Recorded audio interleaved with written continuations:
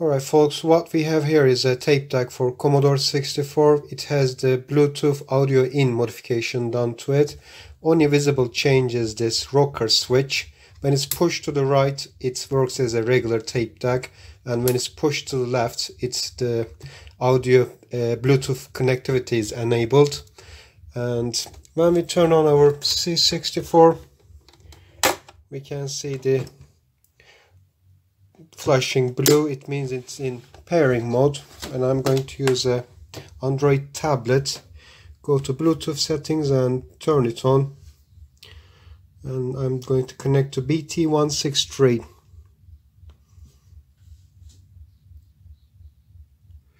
and it should say connected for media audio.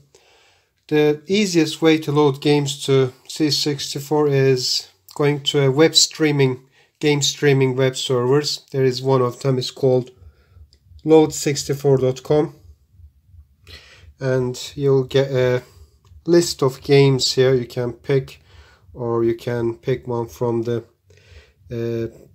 gameplay screens. I'm going to press Shift Run Stop and press play on the tape deck, and I'll go through the games until I find something interesting.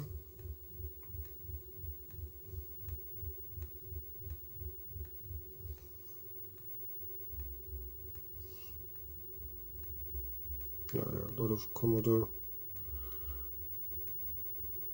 Oh, okay, let's go for this one. I'll wait for it says load font screen, and then I'll hit the space bar, and in the corner of the screen you can see how long it will take to load this particular game.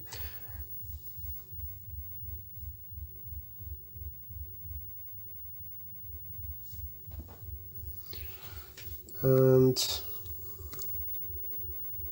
there's the list of games in the A.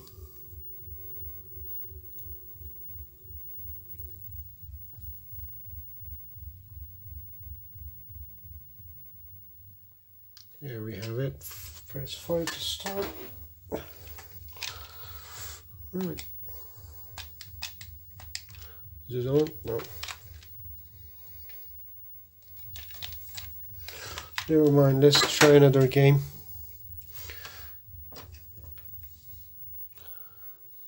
Okay, I'll do Shift Run Stop again and pick another game. Let's pick a game from, let's go to this menu, and let's go to B. Okay, from this list I will choose, well, where's the butterfly? Brain disease.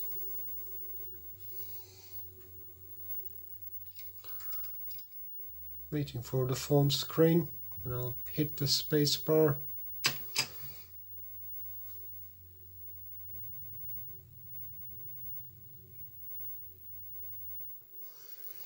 And this game should load in 28 seconds, just about now.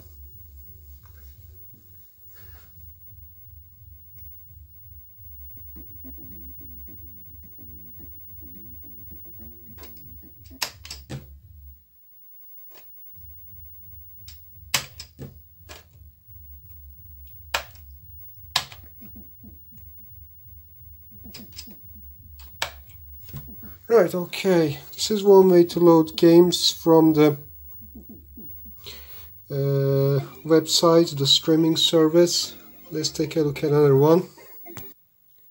Okay, I have my old smartphone connected to my tape deck, and it's running the app called TapDancer. You can download Commodore 64 games and other stuff from the website called Planet Emu. That's where I usually go, and here you can see the different formats. We have the TAP, T64, PRG and POO. These are the tape images you can download from this website. and then you can save it over to a SD card, and after that you can use it with this app here. Alright, let's have a look at what I have here, and as you can see all my top files are listed. The thing with this app is there are some games, it's multi-load, like we have Indiana Jones, it's got the side A of the tape and side B. So with this app we can load one another. I'll choose the Indiana Jones side A, I'll press shift run stop, and then I'll press play on the app.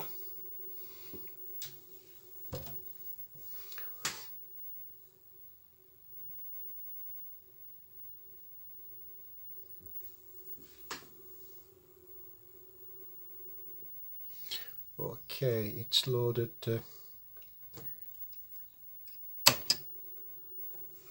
And then when I press space, I need to press play on the app as well.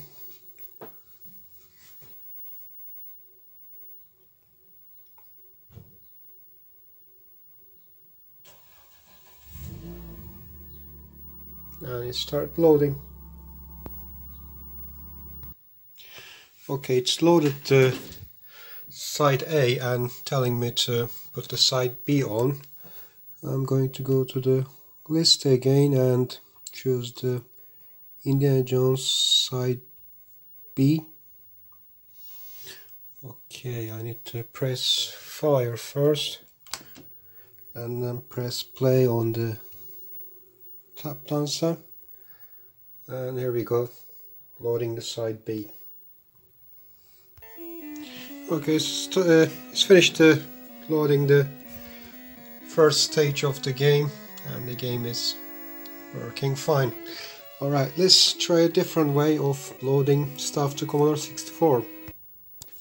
Okay, I have my laptop connected to my Datasette now, and let's say I want to play something new. I go to Google search and CSDB latest.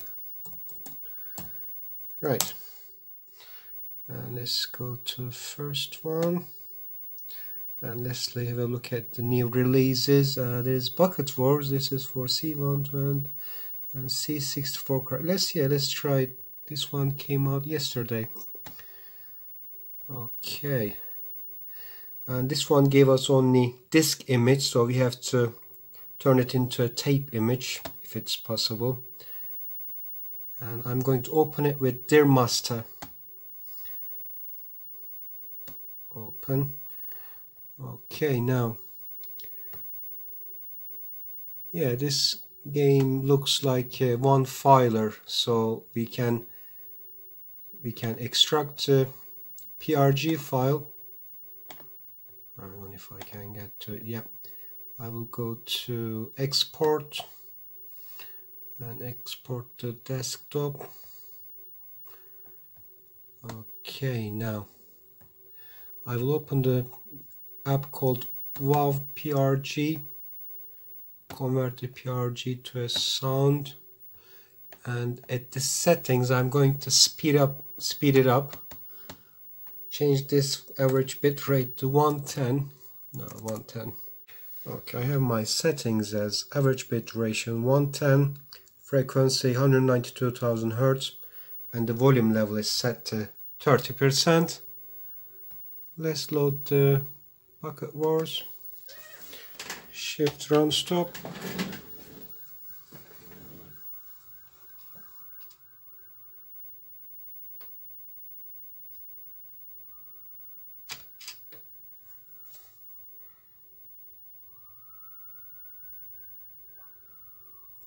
That's looking good.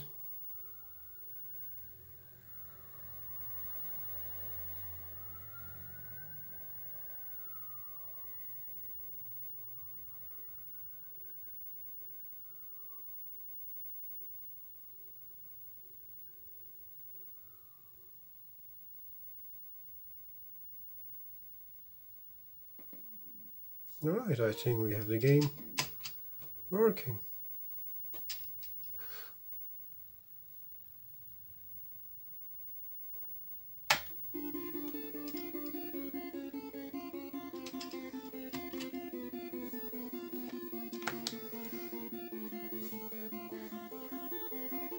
Yeah, there are some writings, it's hard to read through camera. Yeah. So we managed to get the latest release work on our C64 through the Bluetooth tape deck.